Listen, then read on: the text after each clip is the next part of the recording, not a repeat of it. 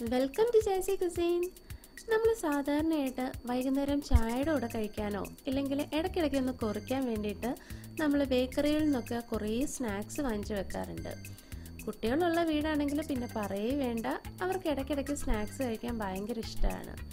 അപ്പോൾ ഈ ബേക്കറികളിൽ വലിയ കുപ്പികളിൽ പലതരത്തിലുള്ള സ്നാക്സ് ഇട്ട് വെച്ചേക്കുന്ന കാണാം. അതിൽ നമുക്ക് എല്ലാവർക്കും ഇഷ്ടമുള്ള ഒരു കാര്യമാണ് നല്ല മുറുമുറ ക്രിസ്പി ആയിട്ടിരിക്കുന്ന പക്കോഡാസ്.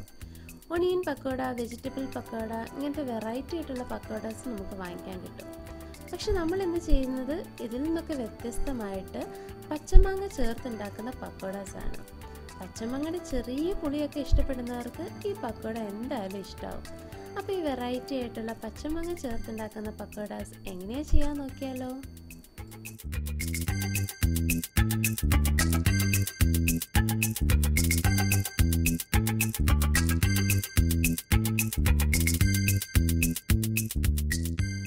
പക്കോഡാസ് ചെയ്യുന്നതിന് വേണ്ടിയിട്ട് നല്ലൊരു പച്ചമാങ്ങ നന്നായിട്ട് കഴുകി എടുത്ത് വെച്ചിട്ടുണ്ട്.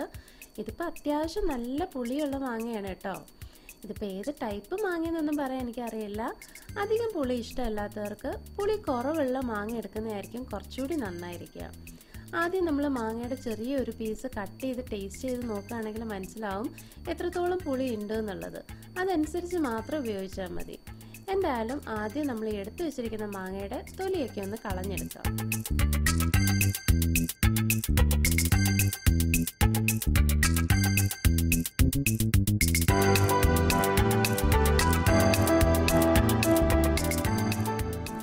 തൊലി കളഞ്ഞെടുത്ത പച്ചമാങ്ങ ഇതേപോലൊരു ഗ്രേറ്റർ യൂസ് ചെയ്ത് ഇത് മുഴുവനും നന്നായിട്ടൊന്ന് ചീകിയെടുക്കാം.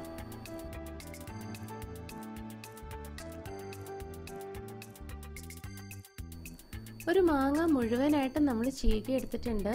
ചീകിയെടുത്ത ഈ മാങ്ങയെല്ലാം ഒരു ബൗളിലേക്ക് മാറ്റി കൊടുക്കാം.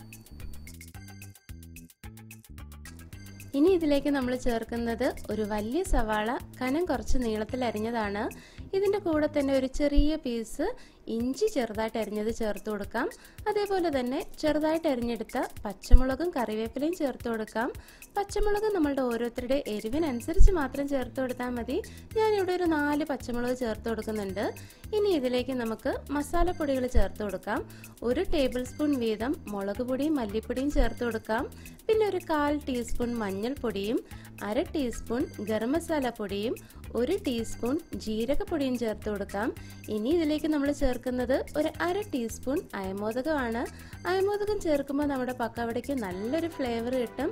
എന്നിട്ട് ആവശ്യത്തിനുള്ള ഉപ്പും ചേർത്ത് കൊടുത്ത് നന്നായിട്ടൊന്ന് മിക്സ് ചെയ്തെടുക്കാം. ഇതിൽ നീരൊക്കെ നന്നായിട്ട് വരുന്ന രീതിയിൽ അത്യാവശ്യം ബലം കൊടുത്ത് തന്നെ നല്ലതുപോലെ ഒന്ന് മിക്സ് ചെയ്തെടുക്കാം.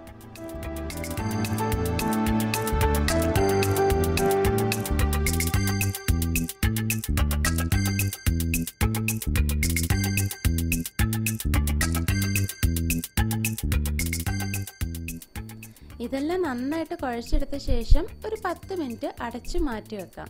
10 മിനിറ്റിന് ശേഷം ആവശ്യത്തിനുള്ള കടലമാവും കുറച്ച് അരിപ്പൊടിയും ചേർത്ത് കൊടുത്ത് നന്നായിട്ടൊന്ന് മിക്സ് ചെയ്തെടുക്കാം. ഞാനിതിൽ 1 കപ്പ് കടലമാവിന് 2 ടേബിൾ സ്പൂൺ അരിപ്പൊടിയാണ് ചേർത്തിരിക്കുന്നത്.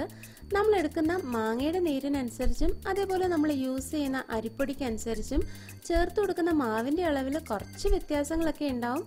പക്ഷേ അത് സാരമില്ല. കുറേശ്ശെ മാവ് ചേർത്ത് കൊടുത്ത് അധികം ടൈറ്റ് അല്ലാത്ത രീതിയിൽ പക്കവടയുടെ പരുവത്തിൽ മാവ് കുഴച്ചെടുത്താൽ മതി.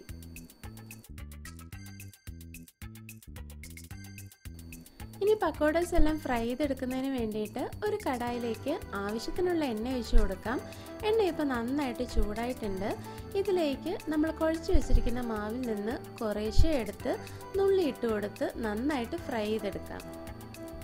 പക്കോഡാസിന് പ്രത്യേകിച്ച് ഷേപ്പൊന്നും ഇല്ലല്ലോ, അതുകൊണ്ട് ഇതേപോലെ ചെറിയ ചെറിയ പീസുകളാക്കി ഒന്ന് പിച്ചിട്ട് കൊടുത്താൽ മതി. എന്നിട്ട് നല്ല ക്രിസ്പി ആവുന്നവരേക്കും തിരിച്ചു മറിച്ചു ഇട്ട് കൊടുത്ത് നന്നായിട്ട് ഫ്രൈ ചെയ്തെടുക്കാം.